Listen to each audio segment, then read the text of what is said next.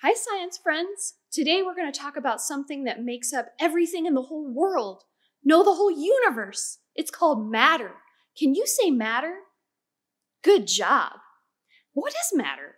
We're going to find out. So go get your science apron, your safety goggles, mom, dad, or another adult, and meet me back in the Beakerz lab. See you soon.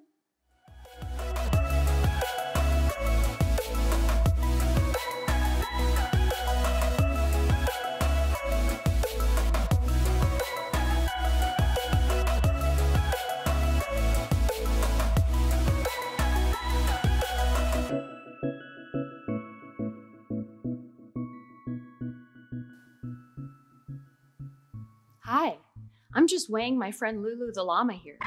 Why am I weighing her? Because we're about to talk about matter. What is matter? Well, matter is anything that has weight and takes up space. And Lulu here has weight. My scale tells me so. And let's see, does she take up space? Let's see if she fits in my bag. She does. Look, she's taking up space. So if she has weight and my scale, that's one of my scientific tools, tells me she has weight and she takes up space, so yes, she's made of matter. And let's see, am I made up of matter? I know if I got on the scale, it would tell me I had weight. And do I take up space? Well, look, I'm here. Now I'm over here, and I'm over here, so I'm taking up space. Let's see, do I fit in my bag? Not really, but I do take up space, more than Lulu. So am I made of matter? Yes. Do you have weight? Have you ever been weighed by a scale? Yes. I'm sure you have weight. And do you take up space? Yes. So we're all made up of matter. Let's learn a little bit more about matter. There are 3 common states of matter. A state of matter is just a form, not a state like Idaho or California or Texas. A state is just a form. So there are 3 common states of matter. We have solids, liquids, and gases. Let's start with solids. Solids have a shape and a size, and they have these tiny particles. Can you say particle? Good job. Their particles are so close together that you can't move through them. See? It's solid. Like me, you can't move through me. Or Lulu, can't move through Lulu. The particles are so close together. Good job. So our solids have a size and a shape, and the particles are close together. Let's act out those particles. Here they are, close together. They're so close together, and they can't move very much. Let's do it. Here we go. We're going to be a solid. Are you doing it? Are you doing it? Okay, good. Good, solids. Let's move on to liquids. Liquid matter has size, but no shape. It can only take the shape of whatever is holding it. If I were to pour the water out, it would just splash everywhere. Right now, our liquid is taking the shape of this bottle. If I were to pour it in this bowl, it would take the shape of the bowl. If I poured it into the beaker, it would take the shape of the beaker. If we filled up my lab, it would take the shape of the lab. You get it. And liquid particles are more spread out, and so they can move around like this. Pretty cool, right? And you can move through liquid. It's a little harder, like when you walk through a swimming pool. It takes a long time, but you can do it. Do you want to act like liquid particles? Let's do it. Here we go. Here we go. Pretty cool, right? Yes, let's do it. Good job. Okay, let's talk about gases. Gas matter. Gas has no real size or shape because its particles are so spread out, it just keeps moving out and up and up. It can fill anything and take up any space. Air, the air we breathe, that's a gas. It's inside of this beaker. It's inside of this lab. It's inside my body. That's right. Well, we know that solids like Lulu here, we know that she has weight and takes up space. We know that we have weight and take up space. We know that liquids, they have weight. We can measure it, and we know that it's definitely heavier and takes up space in the bag. But what about air? I can't see it. Can you see it? I can't hear it. Hello? Air? Air, hello? I can't hear it. How do we know if it's taking up space and has weight? We might have to do an experiment. Experiment time. Okay, so I have a really fun experiment here. Here we go. Are you ready? We're going to measure the weight of air. I just have a ruler, 2 balloons, and a string. Right now, they seem pretty equal in weight, but I'm going to fill one up with air from my lungs. Are you ready? Here we go. Okay, air, here we go. Let's fill up this balloon.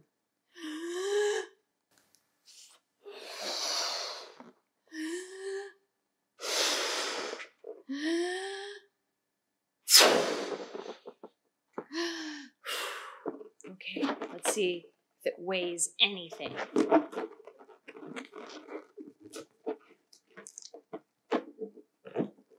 We'll just tape it onto the end.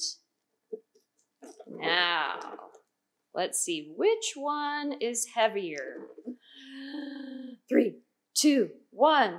Oh! Air has weight. It's heavier than the empty balloon. So what is our answer? What did we learn? Air has weight. Air is a gas. Gas has weight. Now, let's see if it takes up space. We're going to use our bag. Do you think it's going to take up space in my bag? It did it! So, what did we learn? Air has weight, takes up space. Air is a gas. Gas must be a matter. Good job, guys. We did it. Okay, let's learn a little bit more about matter. So what have we learned so far? Everything in the whole world is made up of matter. Matter is anything that has weight and takes up space. Matter can be a solid, liquid, or gas. But my next question is, can matter change states? Can it change from a solid to a liquid or to a gas? Let's find out. I want you to meet my friend, Molly the molecule. Say hi, Molly. Molly is a molecule. Can you say molecule? Good job. Those tiny particles we talked about in matter, they are molecules. Now, Molly has even smaller particles called atoms. Can you say atom? Good job. Now, Molly's atoms, they have letters on them. Do you see that? Her atoms have 2 H's and an O. Yes, her H's stand for something called hydrogen. Can you say hydrogen? Good job. And her O stands for oxygen. Can you say oxygen? Good job. Together, her atoms make something called H2O, or water. That's right. Molly is a water molecule. Pretty cool, right? Now, what state of matter is Molly in inside of our bottle? She is a liquid. Good job. Now, can Molly change states of matter from a liquid to a solid or a gas? Yes. Let's see if we can change Molly from a liquid to a gas. Now, she can do it, but we have to add something called energy. Can you say energy? Good job. Now, what kind of energy can we add to Molly to make her particles move really fast and spread out even more? It's called heat. I have something that can make Molly really hot. It's called a kettle. It can boil Molly. Let's see. I'm gonna add Molly.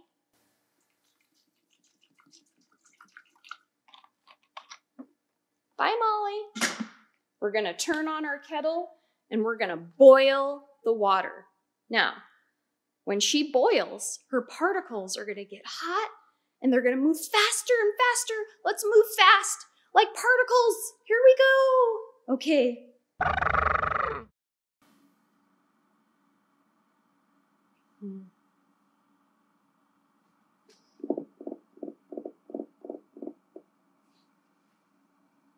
Molly, are you in there?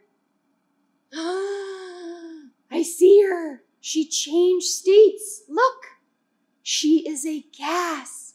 What do we call Molly, the molecule? H2O, water, when she is a gas. We call her water vapor. Look at her go. Bye, Molly. What do gases like to do? They like to go up, up, up.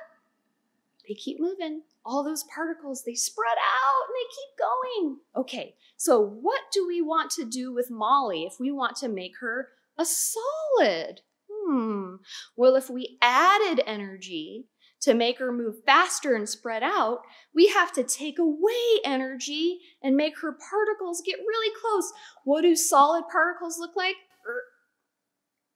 That's right. So we have to remove energy. If we added heat, maybe we have to add cold. That's right. So maybe we can put Molly in the freezer. Let's see. I think I have a freezer down here. Molly! I froze Molly, and now she is ice. That's right.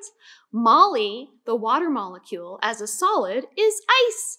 But look what's happening already. Just the energy, the heat energy from my hand is turning her back into a liquid. She's melting all over me. Hello, Molly. So Molly, the molecule, she can change states of matter, but no matter what she changes into, solid, liquid, or gas, she's the same water molecule. Pretty cool, right? Awesome. Let's learn more about matter.